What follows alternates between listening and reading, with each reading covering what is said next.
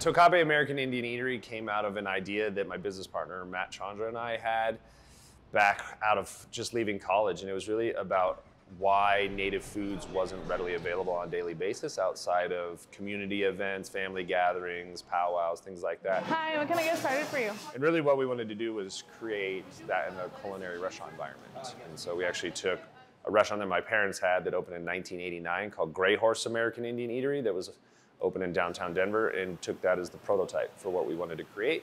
And that was in a food court, so we really wanted its own space. We could share cuisine, but also really share cultural identity, cultural stories, and just make an environment that's made by Native people, but for everyone.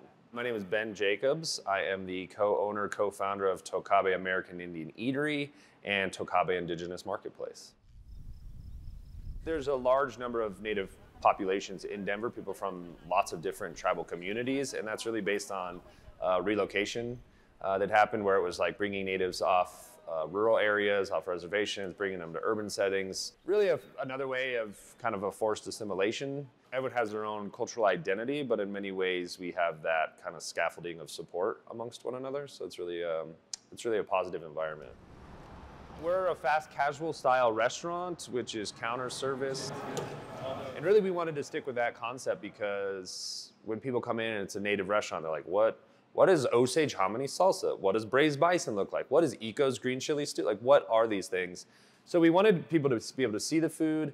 We wanted engagement with our crew because since there's not a lot of native restaurants, we wanted to have a lot of that personal interaction, dialogue building. And then really when it came down to the menu, it was all about accessibility. Lettuce and cheese? We started with Indian tacos, which was kind of our foot in the door. It's not a lot of restaurants to really model yourself after. And so when we were thinking about what could it be, that was something that was somewhat universally known, where people kind of were like, okay, I've seen that, or I've heard about that. We do 4 types of meat: braised bison, ground bison, ground beef, and grilled chicken, and then a variety of toppings. Yeah, so it's all kind of choose your own adventure again to make sure that everyone is happy and satisfied. Stuffed up? We have in the range of 70 to 75% native staff. We hire everyone. We hire a lot of people that have never worked in a restaurant, and it's really about having the balance of both, because again, our restaurant is about Native peoples. We want to bring that in, and those Native folks, young Native folks that want to work with us, it's always great to have people here that can represent the identity that we support. We say we're a community-driven experience, so it's really good to have Native peoples here.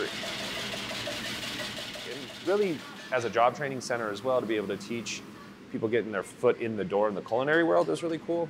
But also, our restaurant is open and available to everyone, and so we want to make sure that we have all different types of faces within our restaurant. And those people that are non-Native that work here, it's great because they get engaged and interested and want to support the story of what we do, what we represent, and really taking on the philosophy and the vision that we have. So again, it's all about supporting everyone and having that face available and that voice available, no matter what people look like or where they come from. It's really important to us. Hi, what can I get for you?